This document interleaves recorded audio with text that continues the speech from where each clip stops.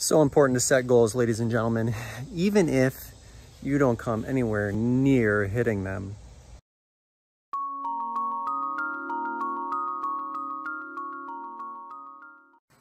All right, welcome back everybody. It's Brendan here. Welcome to Dad Planet, another What Sold on eBay video. Yes, this is for the last week in August, 10-day period.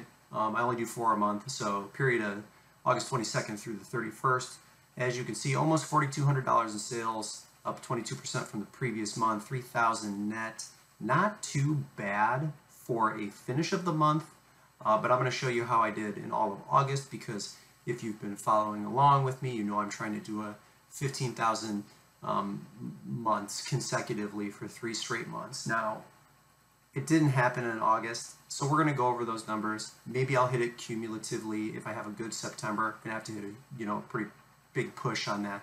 But here is what August looked like. So I did 16,000, I think, in July, 13.2 in August. So way down from the previous month. Now, I had at the end of July, so August 1st, I had 966 active listings. On the 1st of September, I had 967 active listings. So I'm not really growing. We're kind of relisting what I'm selling through. And I understand that in order to grow, especially now that the kids are back in school or they're headed back to school, and parents are trying to balance that, there's a lot less selling volume online. There's still a lot more than, let's say, the previous year, okay? So we're all going to benefit from that. But sales volume is down.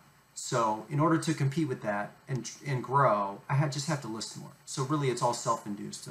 13.2 for the month, and we've hit September, relatively strong, but yeah, it's going to take a really big push. I just got to get out more and list more. So again, self-inflicted pains here, but definitely not close to the 15,000 mark that I was hoping to hit to make the 90-day period a little easier. So you guys know how this goes, and well, if you don't, if you're new, hey, welcome. It's good to see you.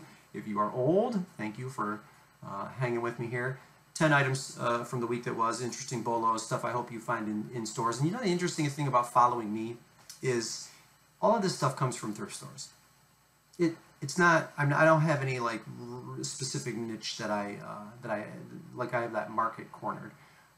You guys are going to find these same things, right? Because it's not very specific or very sophisticated, or just in such an obscure niche that the chances of you finding it are slim to none. You're all going to find this stuff. So yeah, thrift stores, Facebook Marketplace, it's what I do. I mean, I just kind of keep it simple, and I don't have huge success at garage sales in estate sales, probably because I just don't do them enough. But yeah, so if you're not subscribed, subscribe, because this is stuff that all of you are going to find at one point. So yeah.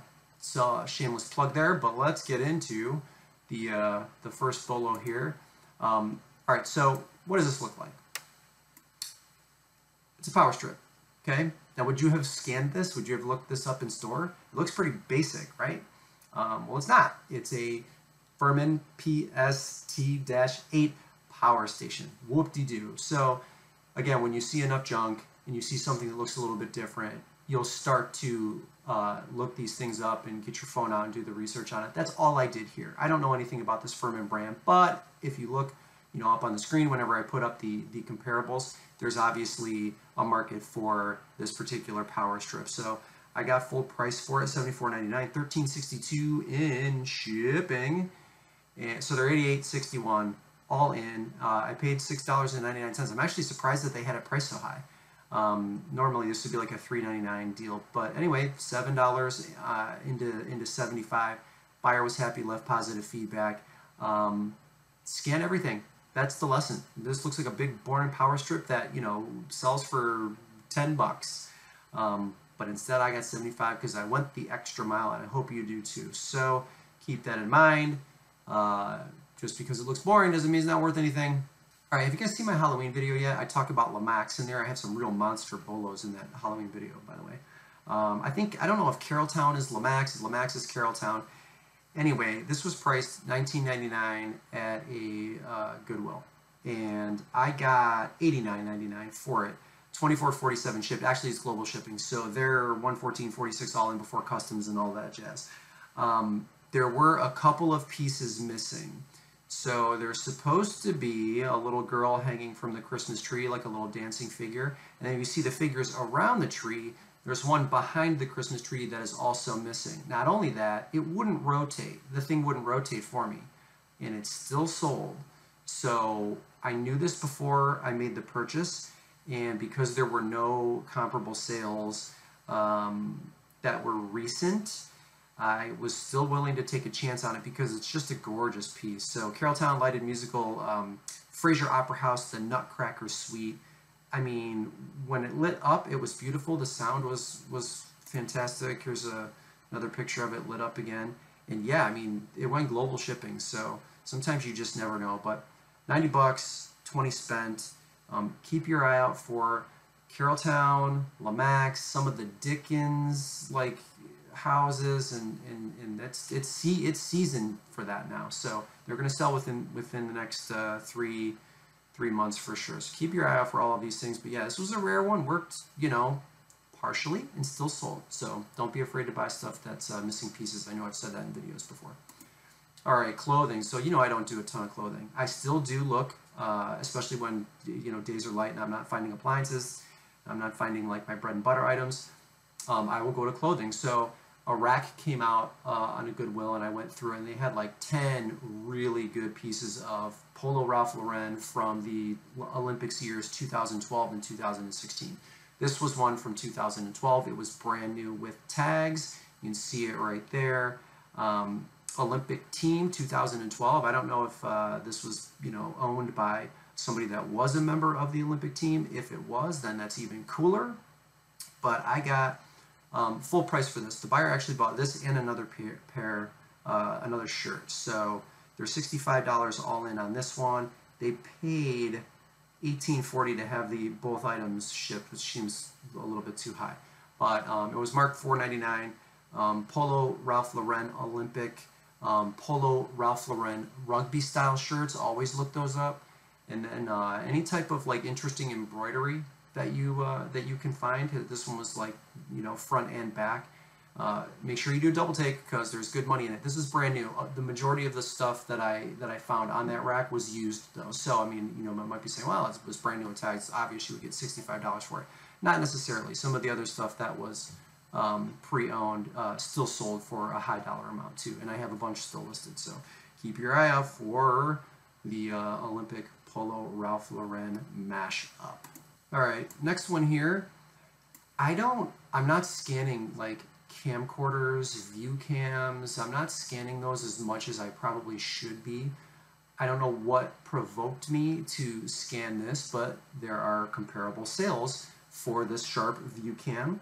So it's model VLE 700 and came with all of the all of the pieces and parts, couple of batteries there, the battery charger, and then I took a video of the camcorder working just to reassure the buyer that it worked and all of the functions worked properly. There's even a tape inside that you could play, and it looked like some family was like videotaping a roller skating birthday party or something like that. So it all worked, and it worked well. And I got I got 70 bucks for it, yeah, and $12.34 in shipping. It cost me $8.99. Don't sleep on the camcorders. Like, I need to take my own advice too, because I pass them up often and I shouldn't, because a year ago I was selling a lot of them, and just for whatever reason I just stopped scanning. So don't do that. VL-E700. Again, you'll be surprised. There's still a market for this old dead tech type stuff, and I got lucky here. So another item that, I mean, if you look at it, like, how many of those have you seen? You've probably seen a million that look like that in the stores, right? Well, go get your money. Now's the time, right? 70 bucks, good sale. This is an interesting one that I really haven't done any homework on. So Zenith Royal 1000. There are, I think, a lot listed and a lot sold if you look at the comps. So it's from the 70s, and I did video on this one as well. I tested it both in store to know that it was working beforehand, retested it at home, and it produced great sound. The antennas were in good shape. It was a little, rusty, dusty, that type of thing, but that's not a concern to the buyer. Again, I always photograph the battery compartment for sure, because that's important, because you know, seasoned buyers, seasoned like dead tech electronics buyers, you'll get away with a little bit of corrosion in the battery compartments, but some, if it's truly really rusted, there's no turning back from it at some point. So show them the battery compartments, and don't be afraid to disclose that there's a little bit of corrosion, and be crisp and clear with your pictures and your description,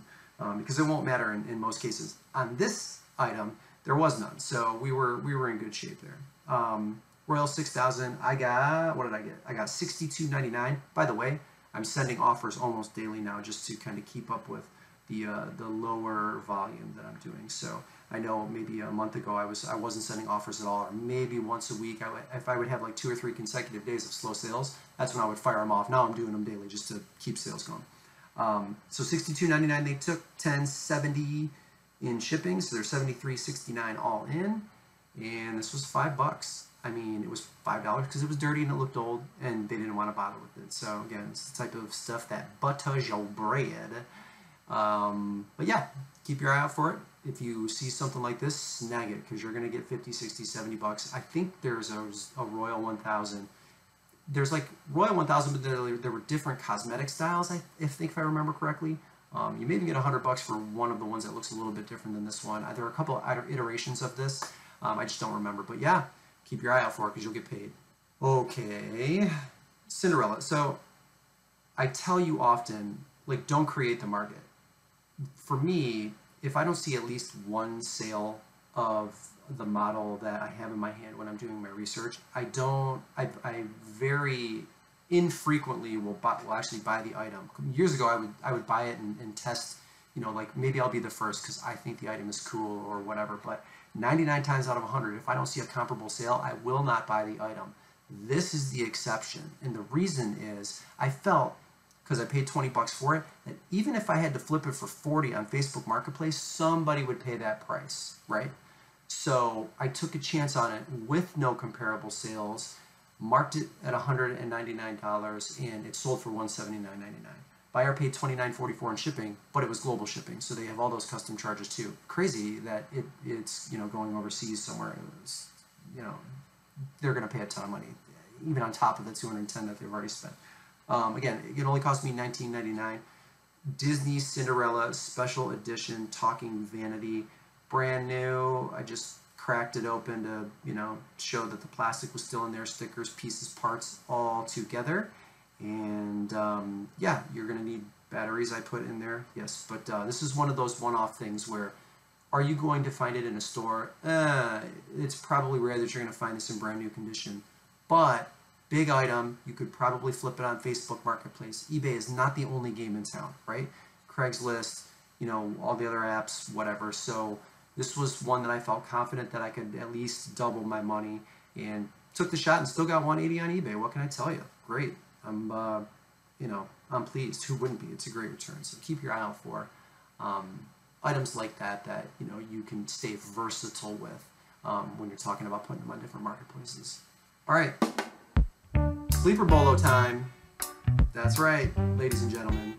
So if you are not sourcing Play School sit and spins, I encourage you to get out there, buy them, and sell them. So this is like the 5th or 6th one I've sold in the last 12 calendar months. Full price, 40 bucks, $22.67 in shipping. So they paid $62.66 for an item I paid $3.99 for. I know you've seen these in the thrift stores. I know you've seen them. I know you've seen them sitting over there and you passed them up. Maybe you're not. Maybe some of you are onto this sleeper bolo. But if you weren't, now you are. Yeah, so 1973, so here's the thing. Look at the condition of this item. It looks excellent, right? I don't know. If you look at this picture here, it says 1973 on the, right there. So 1973 Tonka Corporation. If this was like legitimately from 1973, I mean, it's in mint condition for its age. I put 1973 in the description because that's what I see right there. To me, this looks like a more recent or a lot less old model. You have to tell me again. I don't research any farther from like the data that I get on the app, and then that's it. Every now and then there'll be a really interesting item. I'm like, yeah, I kind of want to do some homework on this, or talking to you, maybe I want to educate you on something.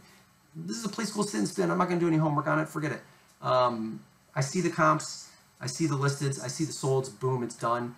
That is your sleeper bolo for this episode. Play school. Get out there and flip those sit and spins. I mean, how ridiculous, right? 40 bucks, but I mean, this is like the neck breaker when we were young, right? I mean, this is how you died when you were little. You spun on this thing until you like whacked your head on the side of the chair. They were amazing. So we've all done it, but yeah, that's it. Keep your eye out for play school sit and spins, because it's almost a guarantee. It's another one of those like bread and butter items. There you go. This one, on the other hand, is not so obvious.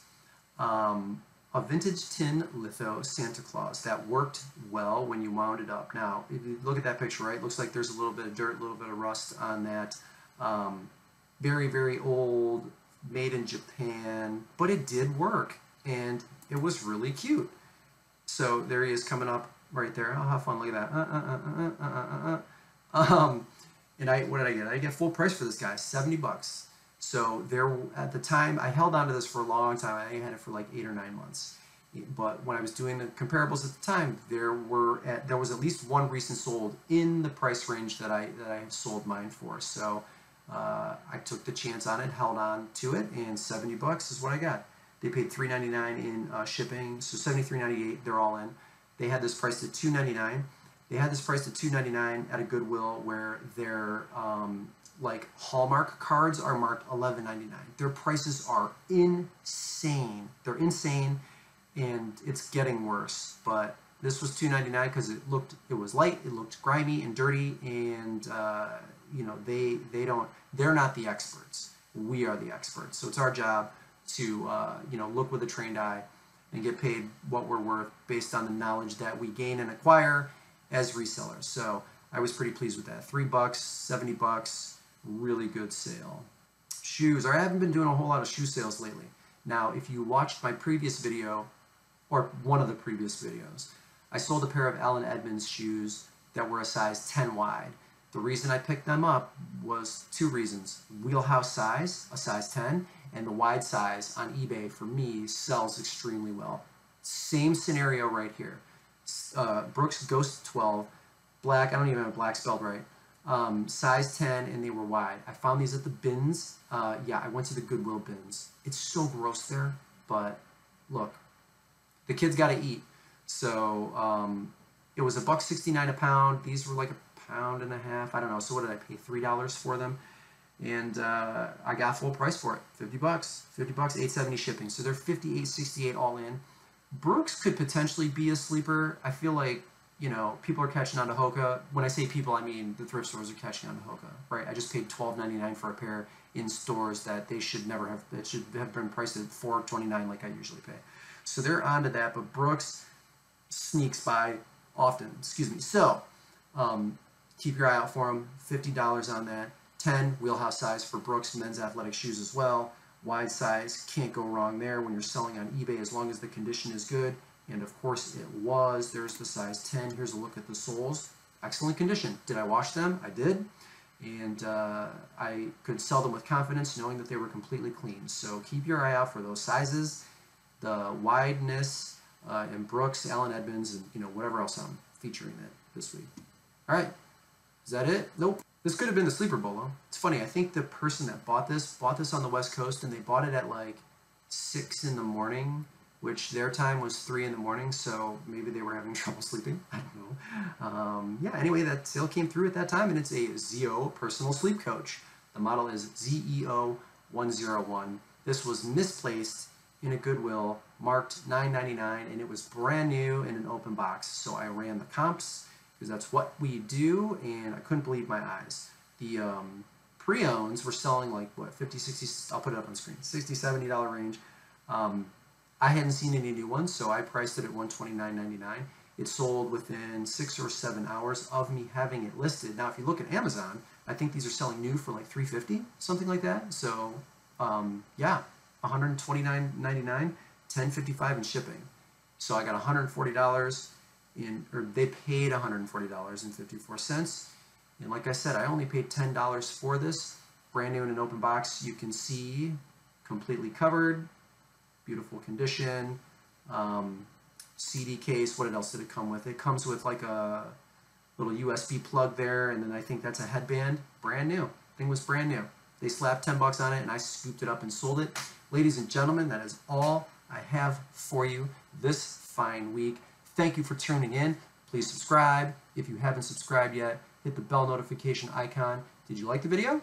If you liked the video, please hit the like button. Leave me a comment. Let me know how you're doing, how business is going.